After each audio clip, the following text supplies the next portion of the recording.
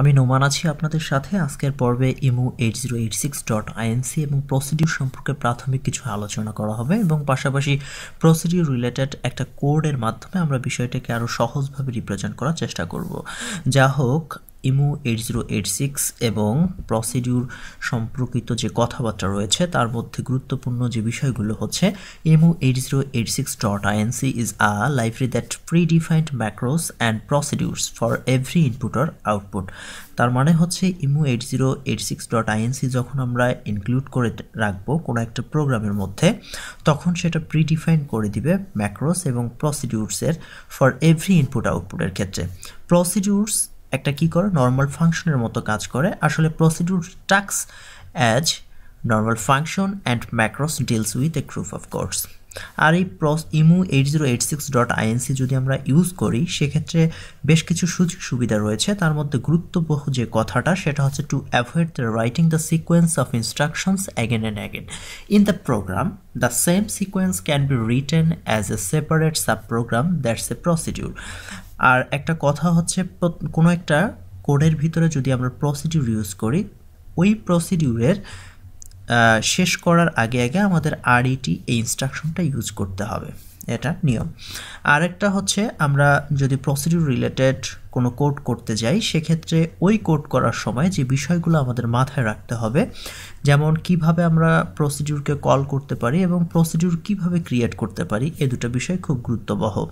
যেমন for call কিভাবে করব, ফার্স্ট কল করার জন্য কল লিখতে হবে, তারপর প্রসিডিউরের নামটা দিয়ে দিতে হবে। আর প্রসিডিউর ক্রিয়েট কিভাবে করব, তার মানে প্রসিডিউর নামটা প্রথমে দিতে হবে, তারপর প্রস কথাটা লিখে দিতে হবে। আর প্রত্যেকটা প্রসিডিউর শেষ হওয়ার সাথে সাথেই, সেটা মাল্টিপল হোক আর সিঙ্গেল প্রসিডিউর হোক, যেটাই হোক সেটার ক্ষেত্রে সর্বশেষে আরইটি অর্থাৎ রিটার্ন মাস্ট বি ইউজড করতে হবে। সেটাই লিখেছে যে return must be used every enter procedure.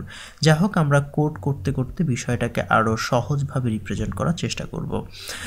আমরা জানি কোড করার জন্য প্রথমত লিখতে হয় মডেল স্মল। একটা কোড সেগমেন্ট একটা ডাটা সেগমেন্টকে রিপ্রেজেন্ট করছে। এখানে স্ট্রাক 100 দিব। এরপরে আমি চাচ্ছি একটা ডেটা সেগমেন্ট থাক এবং ডাটা সেগমেন্টের রেসপেক্টে দুইটা মেসেজ দিলাম। ফার্স্ট মেসেজ দিলাম যে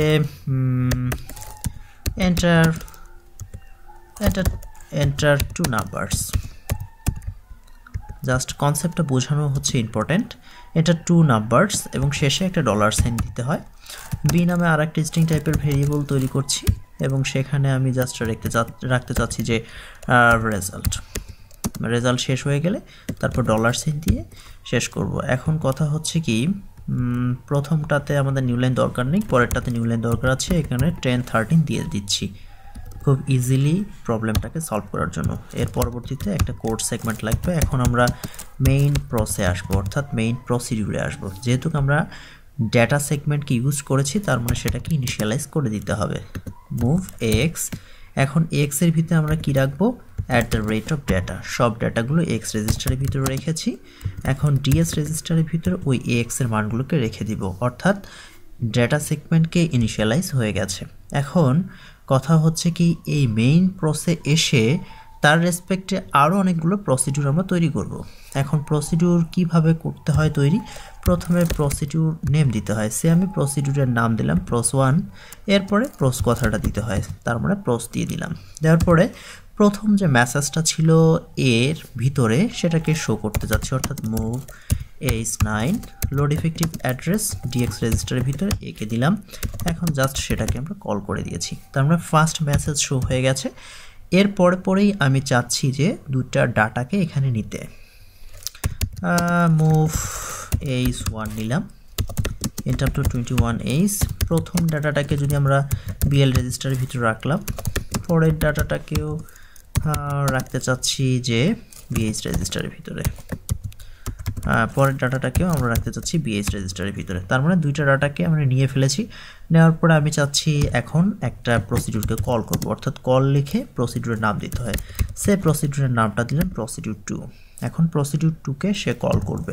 আমরা জানি একটা করে প্রসিডিউর শেষ হওয়ার সময় আরইটি কথাটা দিতে হয়, অর্থাৎ রিটার্ন করে দিতে হয়। ওকে, এখন আমি পরের প্রসিডিউরে ঢুকবো, অর্থাৎ প্রস 2তে আসবো। প্রস 2 দিয়ে তারপর প্রস কথাটা দিতে হয়। ওকে দিলাম। দেওয়ার পরে হচ্ছে কি এখানে এসে আমি চাচ্ছি যে সেকেন্ড যে মেসেজটা আছে সেটাকে শো করতে, অর্থাৎ H9 লোড ইফেক্টিভ অ্যাড্রেসের মাধ্যমে জাস্ট ডিএক্স রেজিস্টারের ভিতরে বির মানকে রেখে দিলাম, এখন সেটাকে কল করে দিচ্ছি। তার মানে সে মেসেজটা অর্থাৎ রেজাল্ট কথাটা চলে আসছে। আসার পরে আমি সে দুইটা নাম্বারকে যোগ করে দিই, অ্যাড বিএল আর একটা হচ্ছে বিএইচ রেজিস্টার। এখন টোটাল মান বিএল রেজিস্টারের ভিতরে আছে, এখন জাস্ট সাব করে দিতে চাচ্ছি বিএল থেকে 48। ওকে, একটু করার পরে আমি চাচ্ছি যে জাস্ট মুভ করব H2। আশা করি এই কথাগুলো বোঝার কথা, যদি না বুঝে থাকেন সেক্ষেত্রে প্রথম দিকে টিউটোরিয়ালগুলো দেখে আসতে হবে। মুভ H2, এরপরে আমরা চাচ্ছি যে সেটাকে প্রিন্ট করব। প্রিন্ট করার জন্য ডিএল রেজিস্টার সহায়তা নিতে হয়। কারে প্রিন্ট করব?